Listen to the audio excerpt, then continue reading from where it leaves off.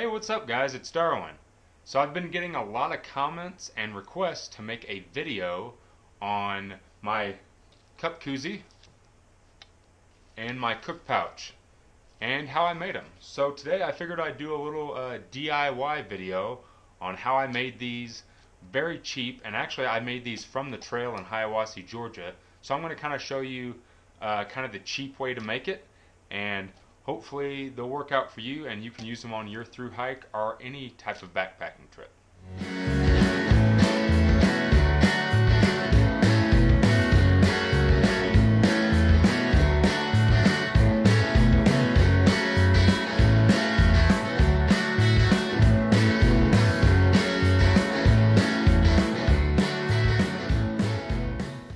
Alright guys, so this is everything that you're going to need to make your koozie and your cook pouch. First off, just a generic accordion sunshade. It's kind of made out of this silvery bubble wrap stuff. I got this at a big box store. You can get it at dollar stores, sometimes Dollar Generals, Dollar Trees, but anywhere you can find one of these, this is what you're going to need.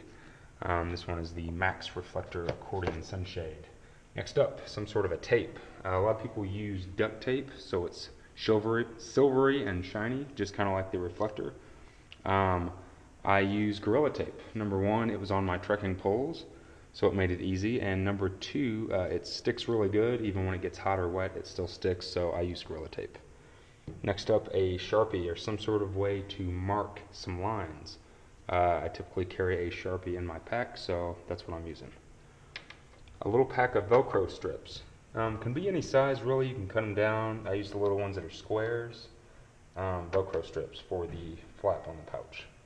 Next up, some sort of cutting tool. On the trail I use my little knife that I carry with me everywhere. But in this case, or if you're doing it at your house, you can use a pair of scissors. So for this application I'll be doing scissors, but again, the little knife works as well. And then last but not least, for a template, you're going to need a nor-rice side, so we can get the width and the length for the pouch, and then your cup or your cook pot that we're going to use to measure and make our template for our koozie. So yeah, that's all that you're going to need, and let's go ahead and get started. First off, let's take our windshield visor, and we're going to start with the pouch. So if you can see on my pouch, essentially it's one big long piece that I folded over, and I put this little flap on the bottom. Why I did that is whenever you get something in there, it kind of helps it stay flat, so it stands nice and flat. So to make that, I simply took a nor-rice side and kind of lined it up. So we'll start up here, and what I'm going to do is just kind of get the overall width, and we're going to take it and mark it a little bit wider. And then lengthwise, I like to do about 2.5 the length of the actual package. So here's my half. And I'll kind of make a line here. And then we'll just go ahead and cut it up.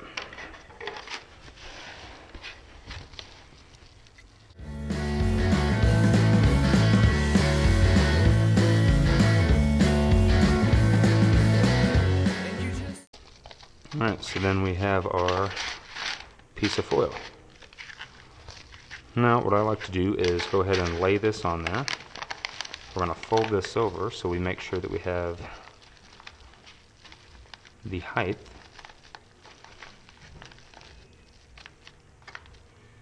And go ahead and take that out.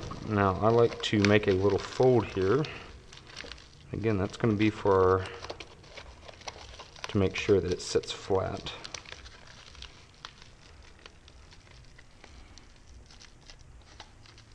Now you can see where we have a little bit of extra hanging over here. I just want to go ahead and trim that. Kind of make them both the same width.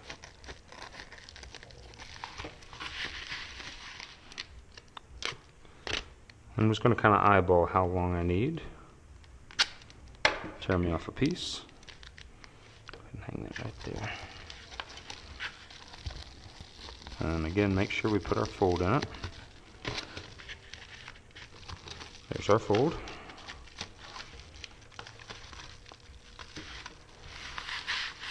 And I'm going to tape down this one side. Halfway down. And fold it over onto the other side.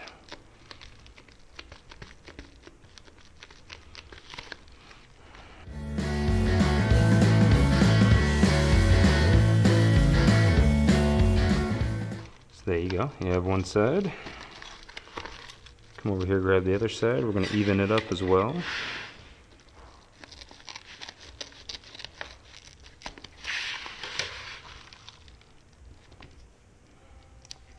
Same thing, just kind of guess on your tape length.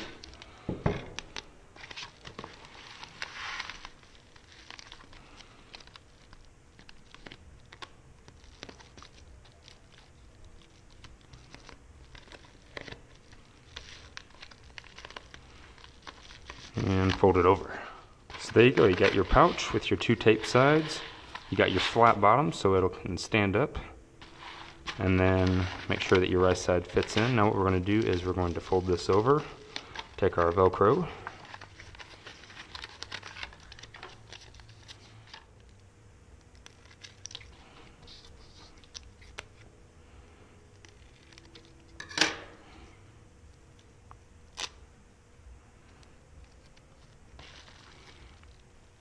put one piece on the pouch, peel back the other piece.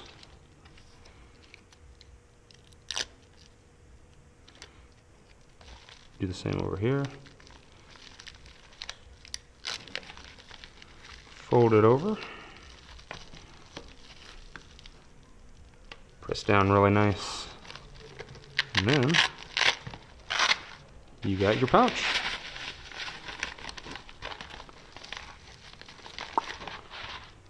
Pretty simple, pretty fast to do. Like I said, I did mine from the trail. You can take a little more time on yours, make yours look a little more even, but that pretty much does it. Alright guys, so to get the width of my cup, I simply kind of have a flat edge here, bring it up to that part, and then you can kind of fit this around. You can see, boom, right there. Take your marker, mark that,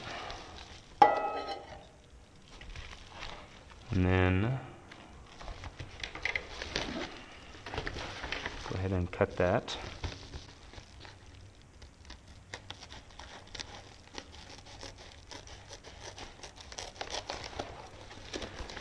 And then width, take your cup again, find out where your width is.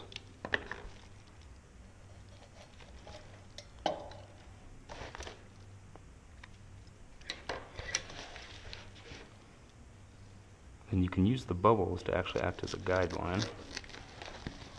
And cut all the way across.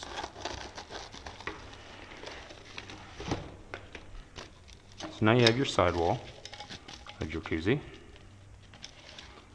Now what we're going to want to do is take a spare piece, set the cup down on there, and then go ahead and trace around the cup.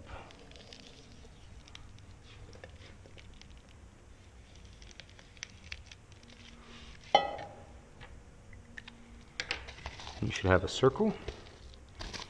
Go ahead and cut that out.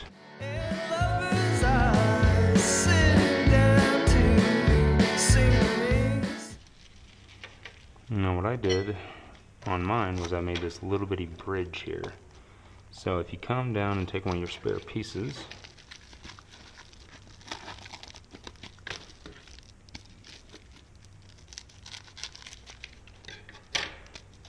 you can measure that.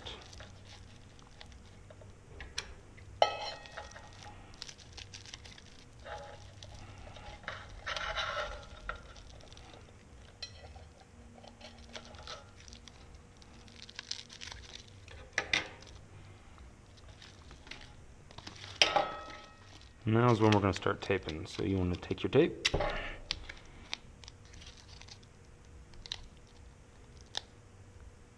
get it right there,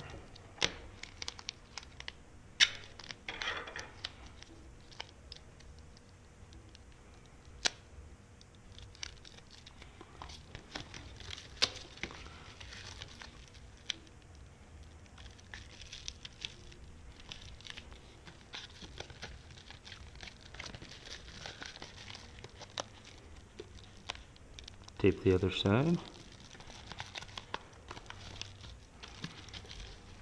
Go ahead and roll the edges.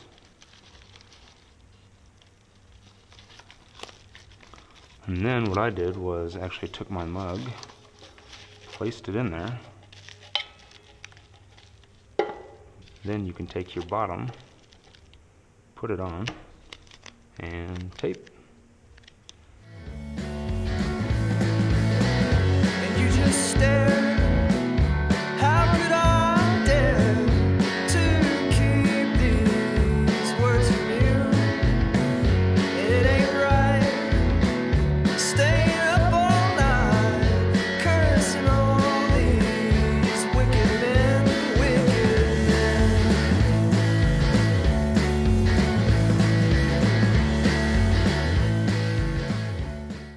So yeah, you pretty much just want to make sure that you get all your nice tape edges to make sure those two pieces together. You have your bridge, and then your sides. And yeah, again, you know, you can definitely make it a lot prettier than what I've made it here. It's a little bad, but as you can see, the one that I actually made on the trail, I rounded off all the edges real nice. And just over time, it wears in and kind of fits really nice and snug in there. So yeah. There you go, nice, cheap, easy koozie.